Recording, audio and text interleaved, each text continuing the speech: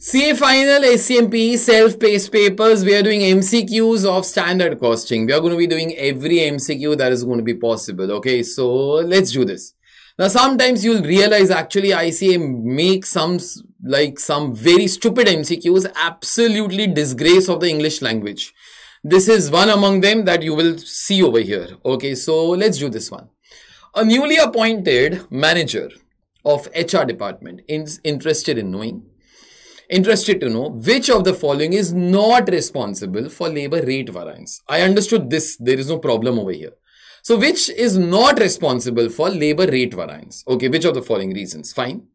Bring out the four options. A, unexpected increase in pay rate of the labor. B over here, B will be level of experience of the labor, can impact direct labor cost. Why they had to be writing can impact direct labor cost? The question is not that, beta. The question is which reason is not applicable for labor rate variance. Okay, why they have to be writing these sentences? Can't help it off. That is the stupidity of the institute. C, poor supervision of the workforce. Okay. D, again, change in composition of the workforce can impact direct labor cost. Now, how do you compute labor rate variance? Let's try to talk of that, beta. Standard rate minus actual rate into actual hours. Okay, to be very specific, actual hours paid for, not actual hours worked.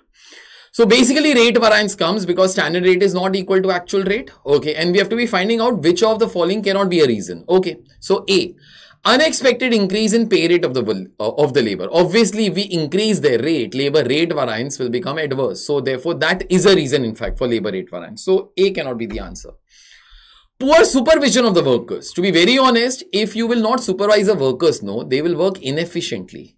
If they will work inefficiently, their efficiency variance will become adverse. So I think C is not a reason for labor rate variance. But let's continue further. B.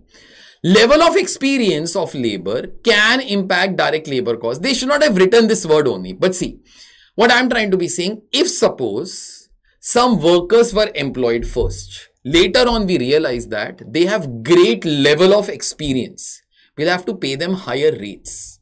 This is whatever I say should have written as such. Okay, they should not have written these words, can impact the direct labor cost. But in any case, I have to try to be solving, and that's what I'm trying to be doing.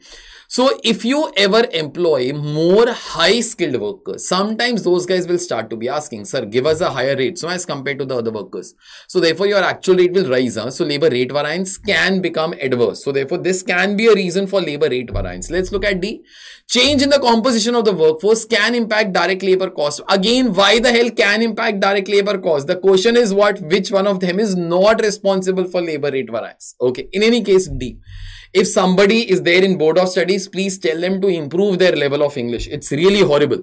Now, change in the composition of workforce. If you employ more skilled workers, those guys in end you will have to pay higher only. Okay. So therefore, if you employ more skilled workers or the vice versa, if you employ more dumb workers, then you will pay them less as compared to the standard rate. So your rate variance might also get affected. So out of A, B, C, D, I think definitely C cannot be a reason for labor rate variance.